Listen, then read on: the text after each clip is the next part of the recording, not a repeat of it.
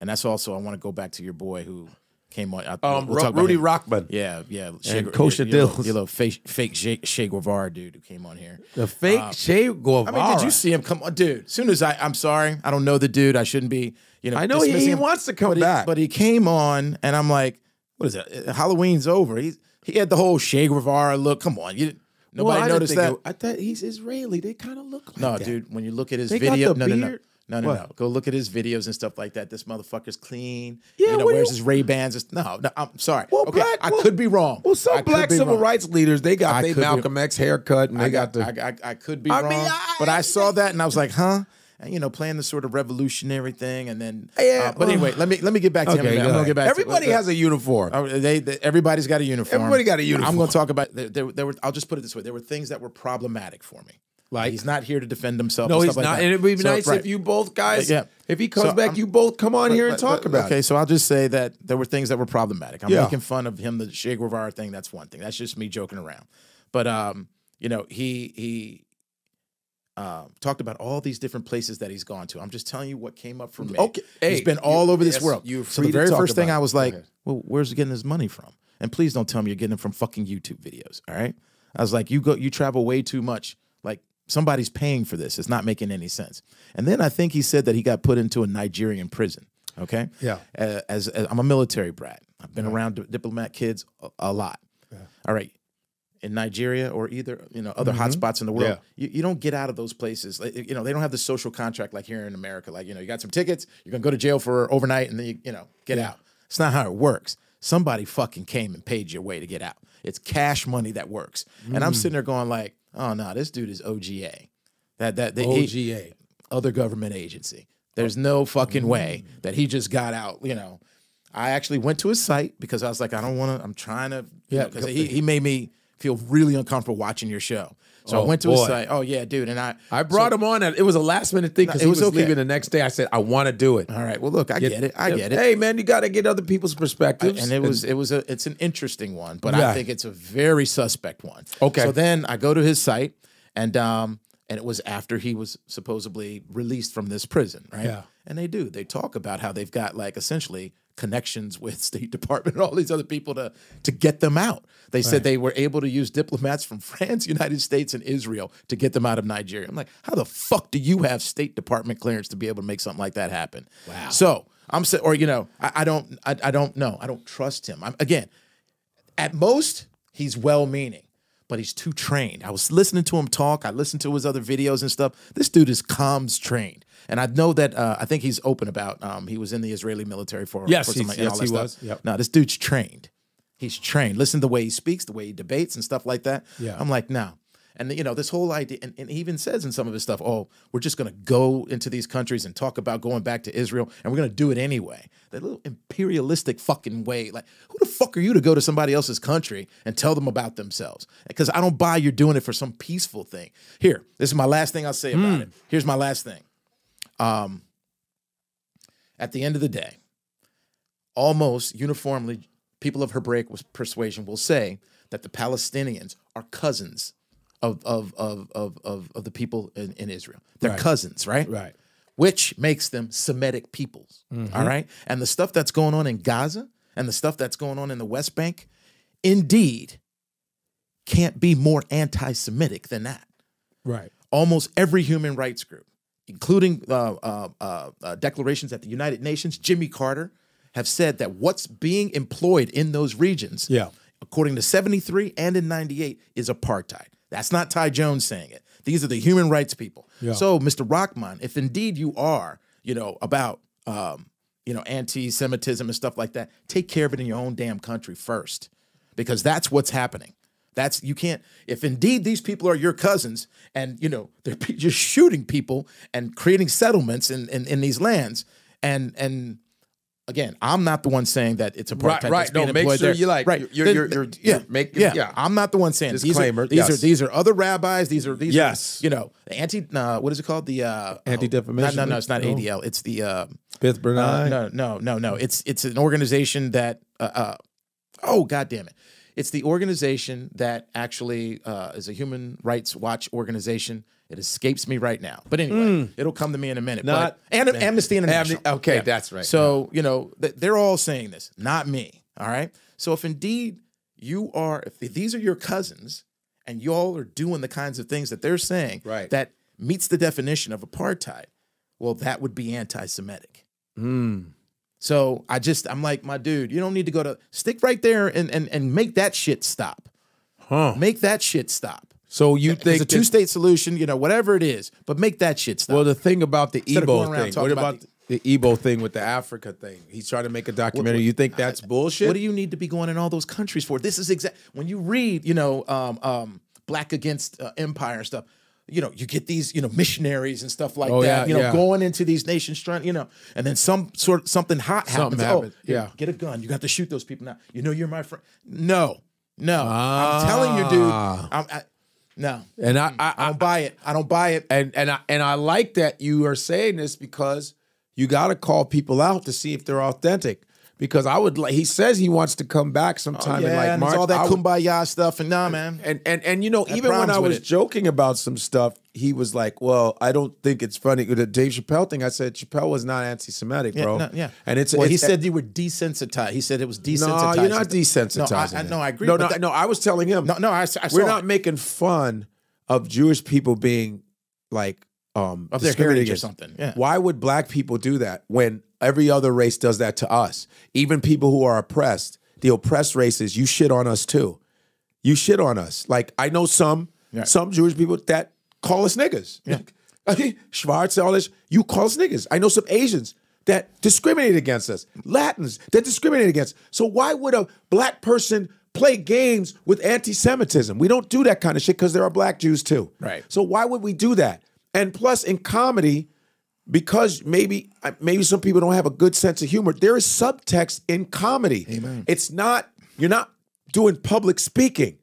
There's subtext. That's why there's tricks to it. Right. When you're telling a joke, there's something under that. When Dave Chappelle said, stop blaming black people. Right. You didn't even get what he was trying to say. No. You know, leave us out of that shit. We have enough problems of our fucking own. And then the other part of it is when he said it said that Dave Chappelle was desensitizing. No, right? man. No, but hear me out. My problem with that is that the one thing that is absolutely amazing, and I think you and I have talked about this before, that, you know, Chinese people do in terms of keeping their culture together, Chinatown, stuff like that. They keep their economy, and that people of Hebraic persuasion do as well. Yes. You know, I had my boy had bought a brownstone in Crown Heights, right off Atlantic Boulevard, and the Hasids came up to him with cash, gave him double that the damn value of the brownstone was worth. Like, because what did they do? They created a little Israel for themselves, which is dope. That's safety. Safety. I get that. Damn, I get it. Makes too. sense as right. So and by the way, the ADL. There are an extraordinary number of organizations that have been created to make sure that any sort of violence towards people of Hebraic persuasion they are protected. And as a matter of fact, that's right. But so ADL has always been in lockstep with like the FBI, all right? And the FBI, including the ADL, has been part and parcel, part of eviscerating us, our leaders, the Black Panthers, Martin Luther King. ADL was working with those folks at the same time, all right? Oh, this isn't just, right. So I'm just kind of like, you know, Greenblatt, if you're going to go around and do that, you got to keep it clean, you know. Don't omit things. Talk about it all. Yeah. Because then you can understand why the wedge happens between blacks and those of Hebraic persuasion. Yeah. It's because of those things you did to our leaders that you were reporting on and stuff like that. Now, I got to give it to them. One of the great things that they do, which is so smart, you know, because I think your boy made a comment about 50% of the hate crimes or something like that, you know, are happening. They happen to people of Hebraic persuasion. Right. And that's great because you want to know what they do? They report everything. Spray painting.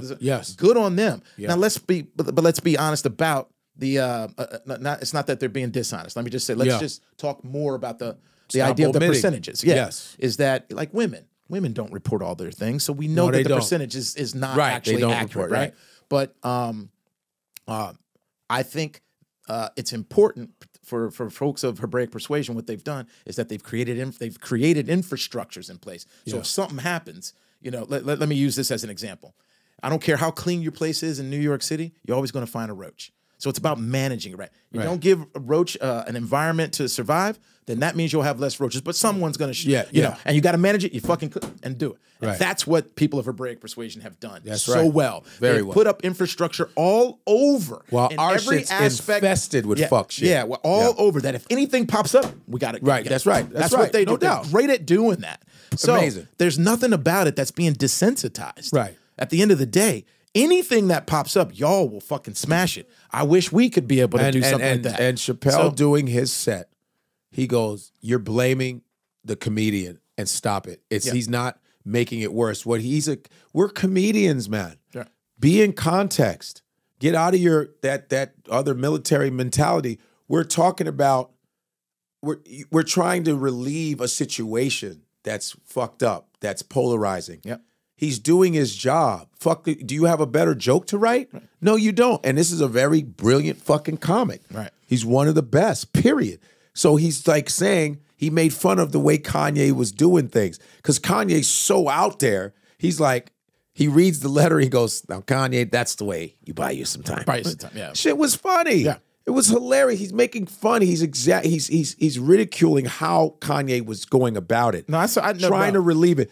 There's subtext to the whole thing. Stop blaming black folks. Don't quit getting mad at my jokes. It's not me doing this shit. Right. Please. We don't have that kind of power. We're dealing with the beautiful thing about comedy is that you guys will comment on the world as you see it. Yeah. And other Jewish comics were like, "Nah, that shit was dope." Yeah. They get it because they're comics. You can't, please, like, and it's not about comparing who suffered the more, because black folks win. We win. We're winners, but we don't do that. No. We feel for people who are suffering. The problem is, when it's our turn, you just blow us the fuck off.